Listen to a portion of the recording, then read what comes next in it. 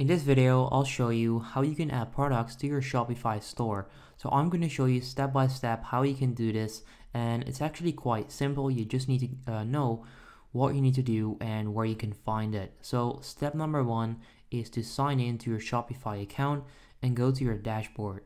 Step number two is taking a look at the sidebar menu, which you can find right here, and you should be able to find products right there. Click on products, and then it will send you over to all of your products. Now, if you don't have one yet, or multiple products yet, which I assume because otherwise you would probably not be watching this video, these products will not show up, but you should be able to find the add product button right there in the top right corner. Actually, you want to click on that, and this is where you can start adding products to your Shopify store. So you can start off by adding a title.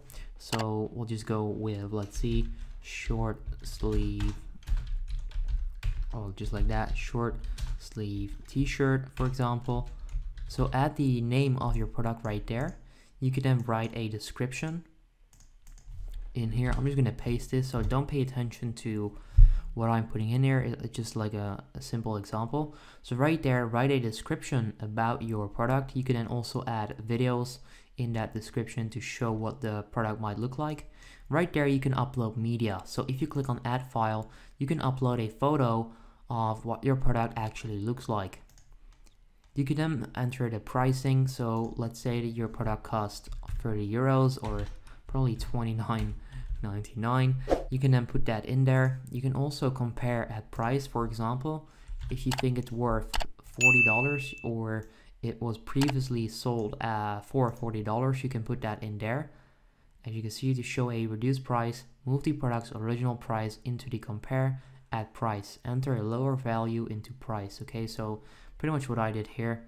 You can also add cost per item if you want to. You can choose to charge tax on this product, and I'm not gonna recommend anything on that. It just depends on where you are, on your country's laws and all of that.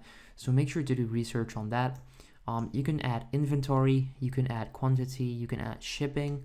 So yeah, this is pretty much where you can add a product to your Shopify store. So if this video helps you out, make sure you go ahead and leave a like on the video, and then I'll see you in the next one. Have a good day.